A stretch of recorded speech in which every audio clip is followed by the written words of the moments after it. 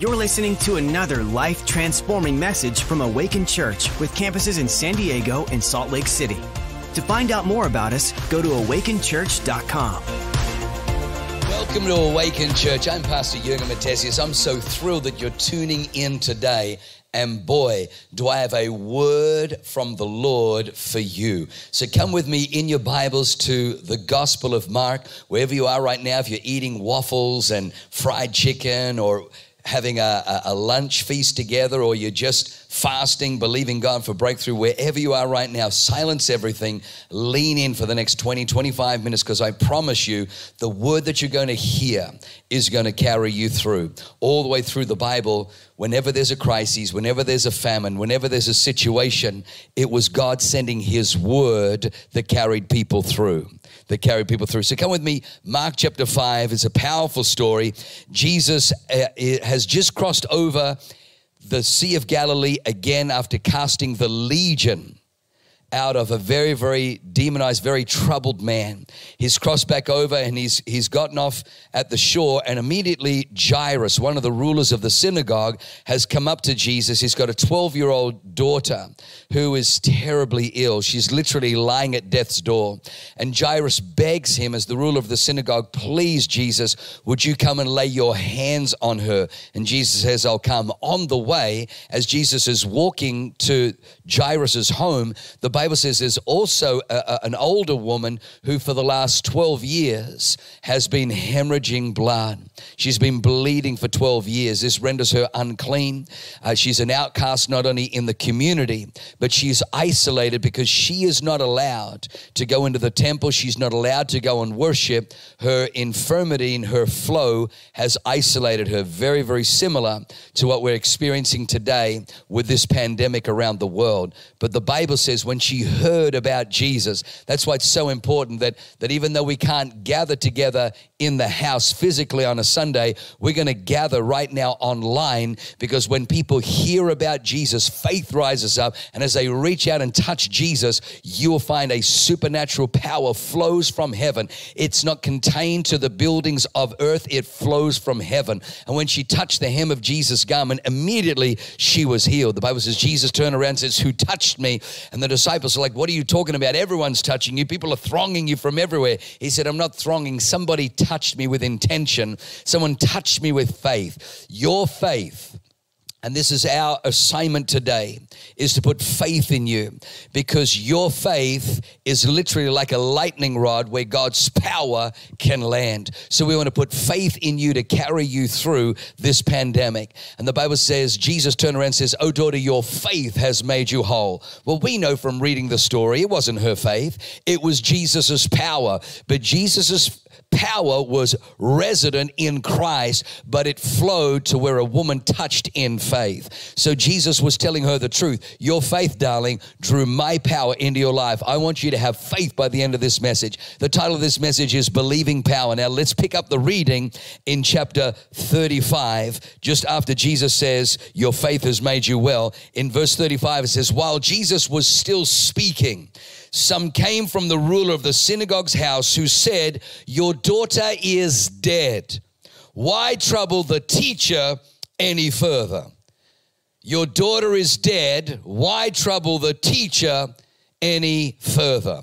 God bless friends like that. God bless the friends like that who are the pessimistic, half glass full people. Why trouble the teacher any further? Let me just tell you this. Jesus was a magnificent teacher, but don't you dare reduce him to just a teacher. Jesus did teach. In fact, his teaching still today rocks my world. His teaching still today has basically created the backbone of Western civilization. Our laws, our courts, our morality, our ethics, everything is shaped on the teachings of Jesus Christ. He was a magnificent teacher, but don't you dare just put him in the basket task that he was a teacher only. Not only was he a teacher, he was a healer. Not only was he a healer, he was a deliverer. Not only was he a deliverer, he was an atoner. Not only was he an atoner, he was a savior. Not only was he a savior, he was a king. He was a priest. He's the King of kings and the Lord of lords. He's the risen savior. He's the champion of champions. I want you to know right now that he's the friend that sticks closer than a brother. He's the fourth man in the fiery furnace, and he's the one right now walking with you. He is the good shepherd. The sheep know his voice, and he leads them out, and he leads them into everlasting life. So Jesus immediately, as soon as he has heard this, in verse 36, as soon as Jesus heard this word that was spoken, he said to the ruler of the synagogue, "Do not be afraid, only believe." Do not be afraid, only believe. I want to talk to you today about believing power. Believing power. The ruler of the synagogue gets a report, your daughter has expired. Beep, beep, beep, beep. She's flatlined. She's dead. She's breathed her last. She's expired. It looks like it's over. The negative report comes from friends. The negative report comes from people and you need to understand, when people speak to you, they will always speak to you out of their revelation of faith. They will always speak to you out of their revelation of reality and a God reality. These people, once someone is dead, once someone's breathed their last, all hope is gone. But I need you to understand that Jesus is the resurrection and the life. And what you need to do in times like this is you need to lean in and hear a word from people that have a little bit of a higher faith, a little bit of a higher belief system. Thank God you tuned into Awaken Church. So Jesus immediately, when he hears this word coming from the people, refuses to let this be the word that this man lives under. He says to Jairus, don't let that be the script. Don't let that be the narrative. Don't let that be the commentary for how this story is going to end. Jesus turns to him and says, do not be afraid, only believe, and your daughter will be made well. Now, let me tell you the difference between fear and faith. Fear is believing something you can't see will happen. You know, when you were young, if the lights were out, you didn't dare kind of put your foot on the floor because the boogeyman under the bed would reach out and grab your foot. You knew you had to somehow try and turn the light on, and then because the light disintegrates the boogeyman, and then you find a walk on the floor. Oh, okay, maybe that was just me. But fear is believing something you can't. Oh my gosh, I got a lump. It's a lump. Maybe it's a tumor. Maybe it's a cancer. Oh my God. Fear is believing something you can't see will happen. It's so different to faith. Faith is believing something you can't see will happen. It's so different to fear. Fear is believing something you can't see will happen.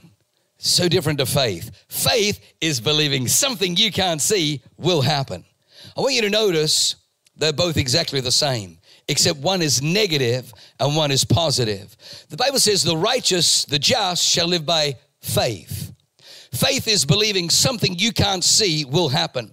Let me say this. You were created, you were designed, you were fashioned by God to bear his image and his likeness. So you were created to believe something you can't see will happen. When God said, let there be light, there was no light in the universe. This is before stars. This is before sun. This is before moon. Everything was pitch black. If you were there in the cosmos, if you were there in the galaxy with God at the time when God said, let there be light, there was no light to speak of. There was no light for you even to comprehend or for you to contextualize the very, very words that God was saying. But God himself believes something he can't see will happen. That's the essence of God. God created you to believe something you can't see will happen. Now, let me just say this. The devil wants to use a thing called fear to hijack your wiring, to hijack your imagination, to hijack your heart, to hijack your believing system. When the Bible says God has not given you a spirit of fear, there's a reason it says that, because God knows that fear will arrest your believing system so that you now begin to exercise that same wiring, but in a negative. where you start believing something you can't see. We're going to contract the coronavirus. We're all going to die. Oh, our businesses are going to go under. Man, we're going to have to file bankruptcy. Everything. The devil wants to send a spirit of fear to you in times of tribulation, in times of uncertainty, in times of tumult. He wants to send a spirit of fear to get you to believe for the negative. But I want you to know that God is good in famine, that God is perfectly at home in crises, in pestilence. All the way through the Bible, you will find that God is victorious again and again and again. And I want you to know that God has not given you a spirit of fear. So like Pastor Leanne says, when fear comes knocking, let faith answer the door. When fear comes knocking, just make a decision today. You know what, devil? You can keep your fear. I'm going to faith. And faith cometh by hearing, and hearing by the word of God. As you go to the word of God, you will begin to find the faith rises, and you start believing something you can't. Man, I can't see how we're going to make it through, but we're going to make it through. I can't see how these symptoms are going, but these symptoms are going to dissipate. Man, I can't see how our business is going to, your business is going to recover. Your business is going to flourish. Everything's going to work out. You will find the power of God is going to come upon you and upon your life. You know, they say there are two powerful motivations in life. There are two things that help us to motivate. The second one is the prospect of gain. People invest in the stock market, people invest in business, people buy a property and develop a property because of the prospect of gain. I remember courting my beautiful Leanne, and the motivation was the prospect of gain. But unfortunately, psychology tells us that this is not motivation number one. The prospect of gain is not motivation number one, it's number two. The number one greatest motivator for human beings, unfortunately, is the fear of loss, So many people don't take risks, they don't step out in faith because ever since Adam and Eve sinned in the garden, we now lean into the fear of loss. The fear of loss. Most people never leave that job. They never answer the call to go to Bible school. They never begin to tithe. They don't step out in faith because of a fear of loss. Well, hang on. Aren't I better just holding on to what I have?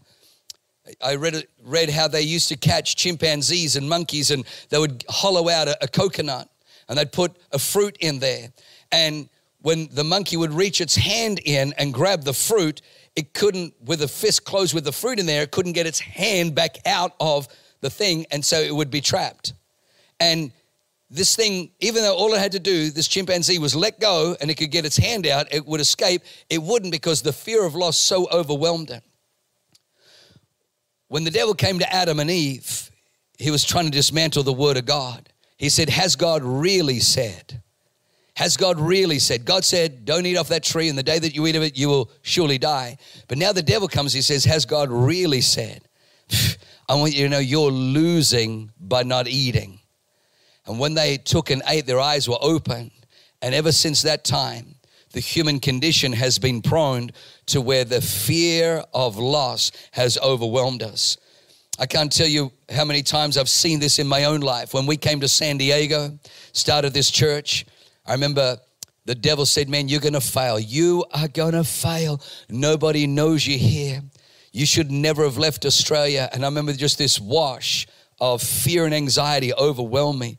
The $100,000 we put on our mortgage, it's going to be gone. My wife, my 3 little boys, everything's going to be a mess, and this fear of loss. But then the Holy Spirit came and said, Jurgen, I didn't call you here to fail. And I didn't call you to go to a land where people knew your name. I don't build the church on your name. I build the church on my name. And then all of a sudden again, I was able to just shun that. Faith comes. Don't give in to the spirit of fear. One of the saddest things that I've seen is people out of a fear of loss stay trapped in bad relationships, stay trapped in bad marriages. I remember one time being in an emergency room, and a woman walked in, and her eye was almost swollen shut, and her lip was all bruised, and it was very, very easy to see that she was the victim of domestic violence. And as the doctors spoke and they brought the police in, and as they ministered to her wounds and the police came, all of a sudden she flipped and started making excuses for her drunk husband, making excuses. Oh, well, I was a little bit lippy. And what I realized, it so perplexed me that she would defend this man. I realized she was living out of a fear of loss. Like, where will I go? How will I live? Maybe, do you know how many people settle for less than God's best because of a fear of loss? You don't need to live in a fear of loss. I'm talking today about believing power. You can transition to a place where the Bible says, do not be afraid, only believe. Don't go to fear, believing something negative, something bad will happen. Go to faith right now. Go to faith right now. Believe something you can't see will happen. You were created to do that. You were created. God comes to a man called Abram when he was 99 and his wife 89. And God says to him, this time next year, Sarai, your wife, will conceive in her womb and she will bring forth a child. You better believe that Abraham for the last 25 years has been asking God, has been believing God for a son. And it just looked impossible. It looked absolutely impossible. In fact, not just for the last 25 years, God had been promising. Before that, ever since they first courted, ever since they first got married, they were believing for family. They were believing for a son, but Sarai was barren.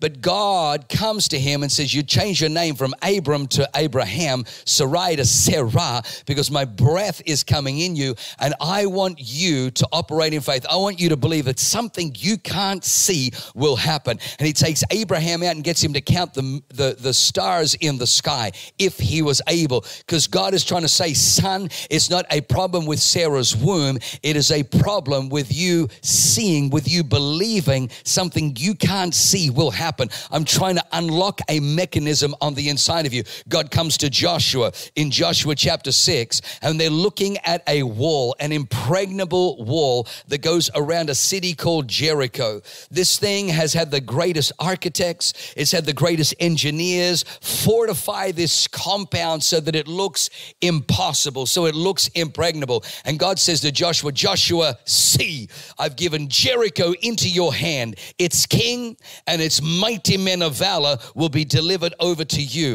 If you looked at it, this thing looked impossible. But God always takes us from fear into faith. God takes us and unleashes and unlocks that believing power that something you can't see will happen. And so the Bible says Joshua begins to believe that something he couldn't see will happen, that the walls are going to come down, that the king's going to be groveling for his life, and that the mighty men of valor in that city are going to be vanquished, that they're going to be bound and they're going to be begging for their life, begging for a merciful death from the hands of Joshua. All the way through the scriptures, we see it again and again and again. We see that the children of Israel, after 400 years of bondage and slavery, the word of the Lord still came. I'm going to deliver you from Egypt. I'm going to deliver you from Egypt. I'm going to send a deliverer. I'm going to send a deliverer. They had to go to the place where they had to believe that something they couldn't see will happen. When the spies went across the Jordan River, 10 spies came back with a negative report.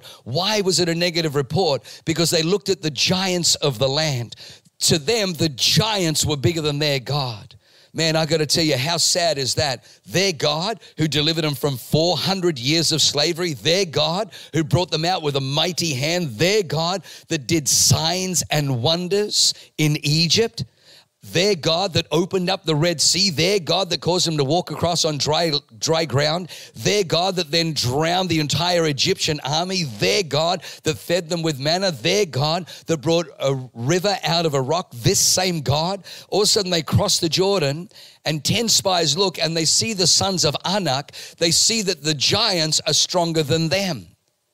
When your eye is on the pestilence, when your eye is on the virus, when your eye is on the reports, when your eye is on the doom and gloom of the economy, when your eye is on the NASDAQ, the Dow Jones, when your eye is on the stock market, when your eye is on the circumstances, absolutely, you're going to come to a place where, oh my gosh, I am believing something I can't see will happen in the negative. Can I tell you, our job here at Awaken Church is to get your eyes on Christ. Get your eyes on God. You need to understand that your God is all powerful. He is not shaken by the flood. He is not shaken by the earthquake. He is not shaken by the famine. He is not shaken by the pestilence. He sits on the throne far above all of those things, and his power is undiluted. His power still flows, but it flows towards faith. Do not be afraid. Do not be afraid. Only believe. We're talking about believing power. As you shift your dish, as you begin to move and begin to believe that with God all things are possible. Two spies, Joshua and Caleb, said, "What are you talking about?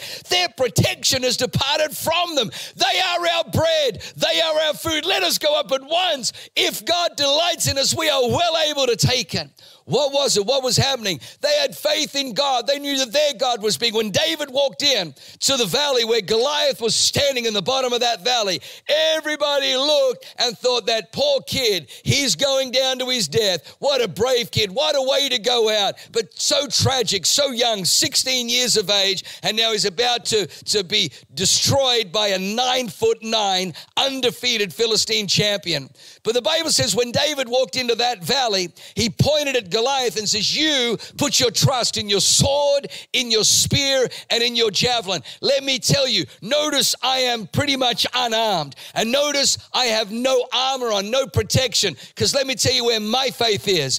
My faith is in the Lord my God. And this day he is going to deliver you into my hand. And I will take your head from your body and I'll feed your carcass to the beasts of the field and to the birds of the air, so the whole world may know that there's a God in Israel. David saw that Goliath wasn't the giant, that Goliath wasn't the biggest man in the battle. David saw that his God was. David believed something he couldn't see would happen, that day Goliath, his head would be in David's hand. Now the Bible says there was no sword in David's hand. There was no, so how is he going to take his head? He's got 5 smooth stones. What, is he going to rub his head off? No. David was prophesying. David was speaking. This is a time not to speak out of fear. This is a time not to speak out of hopelessness. And this is a time. Do not put your amen with the script of this world. Do not put your amen with the hopelessness that is in this world. Anybody would have grabbed David and says, "What are you talking about? How are you going to take his head? You don't even have a sword." The next verse says there's no sword in David's hand. How are you going to do this? David was prophesying. You need to understand that you need to speak your way into being. Shoot arrows into your future. Begin to prophesy over your business. Our business is going to recover. This year we're going to make double for our trouble. This year the Lord is going to restore to us 7-fold for everything that we lost. Whatever we've lost in the shutdown, whatever we've lost in our restaurants, whatever we've lost in our business, it's coming back. Pressed down, shaken together, running over. We're not going to shrink back. We're not going to stop tithing. We're not going to stop giving. We're not going to stop sowing in a season of famine. We're going to come. The Bible says those who sow in tears shall reap in joy. You better believe it. They shall come again, rejoicing, carrying their sheaves with them. Unlock the power of God. Don't look to the world. Don't look to the famine. Don't look to the earth. Don't look to the cursed ground. Look to the open heaven. Look to God. What you need now more than anything is an open heaven above your life. Bring your tithe into the storehouse and open the windows of heaven. Begin to shoot prophecies. Begin to speak. God comes to a woman in Isaiah 54. She's barren. She's been unable to bear children, unable to conceive and bring forth babies. And God says to her, "Sing, O barren, sing. For more are the children of the desolate woman than her is with husband." What's he saying? What you sing about, you bring about. Don't sing the songs of hopelessness. Don't sing the songs of helplessness. Sing the songs of faith. Sing the songs of blessing. Sing the songs of breakthrough. Sing the songs of the waymaker. Sing the songs of a God who is with you, who is for you, who can open windows of heaven, who can put a baby in your womb, who can bless your finances, who can bless you. You don't need to go down to Egypt. You can stay in the land. You can stay in that land, the land where the famine is at its peak, and you can sow in that land, because one man sowing with God, one man unleashing the principles of God. God does not need favorable circumstances for his power to work. When God said, "Let there be light," there was not even a sun for 4 days. God don't need no help for his word to come to pass. His word has its own generator. His word has its own power. What are you speaking? What is flowing out of your mouth? Speak the word of God. Declare the word of God. No weapon formed against me shall prosper. God makes a distinction. In the land of Goshen, where the Israelites were dwelling, when there was darkness on the land, there was light in Goshen. When the Bible says, when all the cattle were struck with pestilence, not one sheep, not one oxen, not one donkey in Goshen was touched. The Bible says when there was a blight and a mildew on all the crops, and all the crops were dying, not one blight, not one mildew was on any of the crops in Goshen in the land of Egypt, because the Lord makes a distinction. When God sent hail, literally the size of squash from heaven that was smashing and devouring the crops and destroying barns, not one piece of hail fell on the land of Goshen, because your God makes a distinction. I need you to understand. I need you to understand. By faith, we're in the family of God. The Israelites, by birth, were in the family of God. If you are born again, now by faith, you're in the family of God, and God can make a distinction. Psalm 91, 1,000 may fall at your right hand, 10,000 in the noonday, but it shall not come near you. You shall only observe with your eyes, because you've made the secret place of the Most High your dwelling. When you dwell under the shadow of the Almighty, there's something about just the shadow of God that brings supernatural protection. We see this in the New Testament, where Peter walks down the street and just his shadow falling on the sick, just his shadow falling on the lame, just his shadow falling on the infirm. There was a power in that shadow, the anointing, the presence of God. We're calling you to be a believer and understand that you were created to unlock believing power. Do not let fear arrest you. Do not let fear take you down a dark path where you believe something you can't see will happen. It's probably all going to go out. No. Don't you dare speak the language of this world. The language of this world is fear, death, and hopelessness. The language of the kingdom is faith, hope, and love. Faith, hope, and love. That's the language of the kingdom. Paul said these three remain, faith, hope, and love, and the greatest of these is love. We love you too much to just echo the empty, hollow, bankrupt, vanquished defeatism of the spirit that is in the world. We want you to understand that in this time, there is a voice from heaven. There is a word undiluted, undisputed in its power, the word of the living God.